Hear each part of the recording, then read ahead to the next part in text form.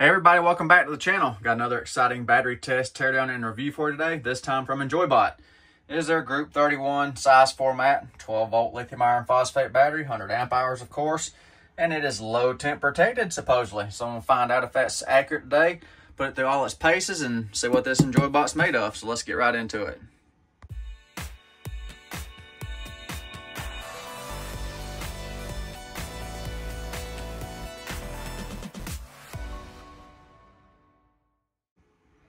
And I don't know if you noticed at the beginning right there, you can see this this crack right here on the side of the case. This battery has already passed its drop test. And no, I did not drop test it. Yes, that's something I would do, but no, I did not do that to this battery. The shipper somehow managed to go through 2 inches of foam that this battery was encased in a cardboard box with copper staples down the side. They destroyed the box. This battery was laid out in the driveway on its side out of the box. So thank you, shipping company, for cracking this nice battery. But anyways, it still works. I tested it as soon as I saw that. So seems pretty resilient so far. So if your battery came damaged from shipping like this, rest assured, EnjoyBot would remedy the situation for you. It happens. The shippers can get rough with these batteries. Even with all the protective foam, you still can get some damage when the shippers handle it rough. So what EnjoyBot wanted me to do, they asked me to go ahead and do a field test on this unit to kind of see what it looks like and video the internal structure of the battery to make sure nothing was jarred loose or was broken from this impact right here. So kind of a random drop test sample, I guess, what you will. But I'm going to give it the full workover, capacity, everything on this battery. And the battery also comes with terminal bolts and protective caps to go on your wires. So, nice to see that. Nice little accessory pack. And I'll give you a list of specifications on a slide. Pause it if you want to read them. If not, we'll continue. So I'm going to start the capacity test on it. Let me charge it all the way up and then pull it down and see if it delivers rated capacity. Open off charge on the EnjoyBot with a commercial charger right here. Let this finish topping off, then I'll begin the capacity pull.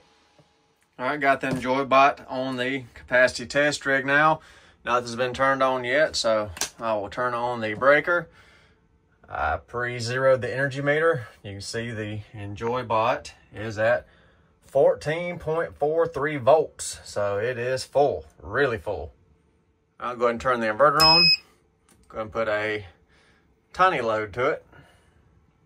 5 watts idle draw on the alpha inverter. So now time to connect the load. And I'm charging a portable power station.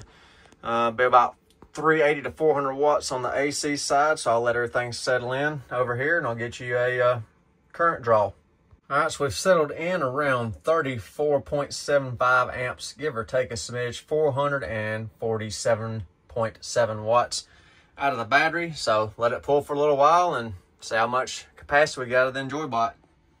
Little past the halfway mark on the EnjoyBot pull down, still at roughly 12.8 volts coming out of the battery under the 36 amp load, 463 watts being drawn out of the battery. So I'll keep on pulling. About to roll. There it went. 1280 on the EnjoyBot Group 31 battery. So still at 12 volts under almost a 40 amp load now. So 482 watts pulling out of the battery. So I'll see how much more it's got in it. So the voltage is starting to plummet off on the EnjoyBot, so it should be wrapping up. And we're fixing to cut off here in just a minute. The inverter should shut off on low voltage disconnect any moment now.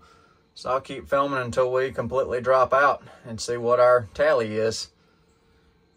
There we go. The inverter just shut off.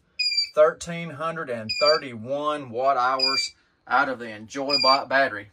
That's pretty impressive. So now time for the teardown portion for the EnjoyBot Group 31 battery. Check out that low temp protection, see if it actually functions at a reasonable temperature. Also see if there's any damage sustained from inside the battery from this impact. Make sure everything's still intact. So, and there's your last look at it in one piece, and I'm gonna crack it open. All right, it is party time. Got almost cracked all the way open. As always, save the last little bit of glue and sealant. All right, all the way loose now. Check it out. First off, check terminals for tightness. Extremely tight right there. And then stick our positive leads. Check them out right here. 2 8-gauge wires, 200-degree silicone jacketed. And the negative also is 2 number 8 silicone jacketed hydraulic connections. And it appears we have a spray painted lid. So you can see the plastic is black, it's not dyed.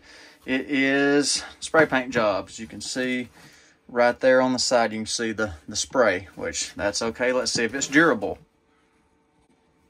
Paint durability test number 1. More durable than others I've seen, for sure. That one will take light scratching and not remove your paint. You really gotta dig into it to get it to have the paint come off. So that's acceptable. And while we look through the battery, I made a note right here on the shrink wrap for the cell pack right here. That's the side that took the hit right here. So that side of the battery was the impact side right there. And just show you all the foam around the cell pack. So we got high density foam all over the cell pack to protect it. So, you know, from that impact, you know, the actual cell pack itself did not contact the side. And we have adhesive, silicone based adhesive that was holding the whole assembly down into the bottom of the case there. And you can see on the impact side, I do not know if this heat shrink around the pack was torn from that impact, but it looks like that where it took the hit, the side of this fiberboard here may have caused this little small tear right here, but make sure nothing is damaged behind this. Just want to make note on the fiberboard right here. You can see where this thing was handled rough in shipping. Look at the penetrations here through the fiberboard where the terminals actually got slammed up against the side. So this battery's still working. It's pretty impressive. I mean, it took a serious hit in shipping. Remember, this is the side that took the impact. Look at that. It hit so hard that it broke the corner guards for the compression on these cells. That's how hard of a hit this battery took. There's that corner support again right there for the compression. I mean, look at that. It cracked it all the way down. It hit so hard. Wow. I'm trying to get you some shots of it right here. The compression's still tight on it. None of the bus bars are shifted, nothing like that. None of the reliefs are open or anything weird. Seems to have held up to that, I guess, best it could. BMS is on the opposite side, so it didn't take a slam right on the BMS, which that's good. Corner this cell over here to make sure. No, it may be mashed in just a smidge. Yeah, the cell got smashed a little bit right there. Well, let me get you a little better view right there. You can see where the cell took that hit right there. Look, it's kind of wrinkled the corner of the cell. So that's how hard of a hit this battery took. Deformation on the cell where it hit so hard. So, you know, surprising that it still works as good as it does. Like I said, this one is probably not my long-term battery, but for testing it to show you the functions, I'm going to continue on. And here's the BMS on EnjoyBot right here. If you know that model number right there, you know that is a JBD BMS. It's a 100 amp BMS. We've got a negative temperature coefficient sensor right here. There's our balance leads. All the connections are super tight on this one. Nothing coming loose no matter how hard I push on them. So everything is good there. Yeah, I don't see any issues on this side of the battery. I'm moving around from the BMS to the terminal side of the battery right here. As you can see, everything, cable management is good. We've got wire loom on all the balance leads right there. NTC sensor comes through the same loom right here and is glued down to the top of the cell right here for our temperature sensing. I do see a residue on top of the cell, so this may have been some test labels for cell matching or something like that. Nice welds for the connections right here. I don't see any issues with that. And they actually, like, they put a mark on each one with a magic marker to show that they've looked at it at some point. All the connections here are super tight. Don't see anything loose there. And I don't know if you noticed that. Do you see the little mark right there? Yes. B grade cells clearly stamped on the QR code right there. So still delivered capacity, but we do have B grade cells. I do not like to see that at all. Right there is supposed to be grade A lithium iron phosphate prismatic cells. Well, we got the prismatic cells, but with the B stamp on them. So do I fail it? What do you think? fail it because it's misadvertised, or do I continue? Well, since some of y'all probably already have this battery, I'm going to continue with testing. I'll test the safeties on it and see what, make sure they work at least. So we'll check the safeties on this BMS. Going to do high temp first. There's the NTC sensor right there. I'm going to hit it with some heat, and if it's accurate, it will shut the charging off right there. So let's hit it with some heat and see what happens.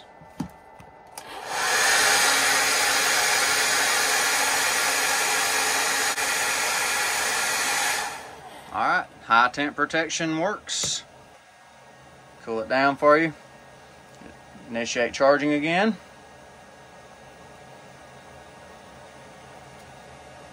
There we go. High temp works. So I'm going to test EnjoyBot for low temp charge protection because I'm charging right there. So I'm going to put the probe down in my colder than ice pack and see if it triggers low temp charge protection. That's been 1 minute. I'm repositioning the sensor just to make sure I have complete contact with this ice pack.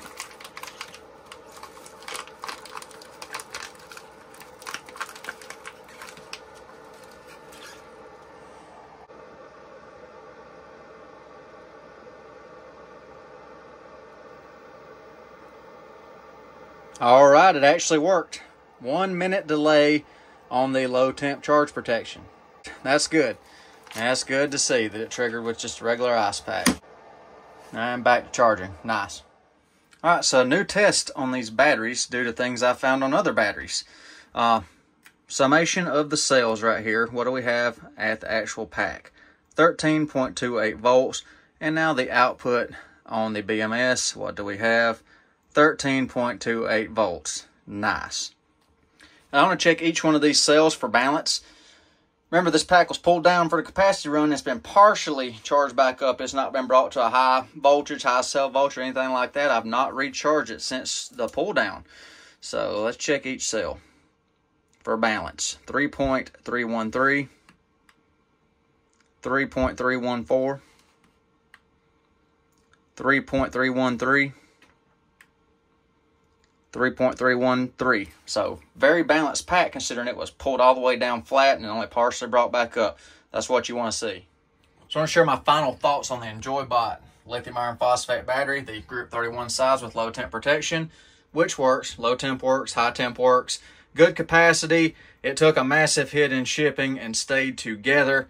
That's pretty good. Pretty well constructed pack overall, but a good BMS, JBD BMS, so I like seeing that. Good size wires everywhere, professionally made pack. What I don't like, of course, you already seen, it's got B grade cells, B stamp cells, and they're advertised as grade A. I would have normally stopped the testing right there, but I'm sure probably a lot of you have this battery or been curious about this battery, so I continued the video, wanted to see if the safeties works and all that, but there's your information. Do with it, what you wish. B stamp on the cells, it works. So hope y'all enjoyed the video. Hope it helps you. Y'all have a good day. Take care. Be safe out there.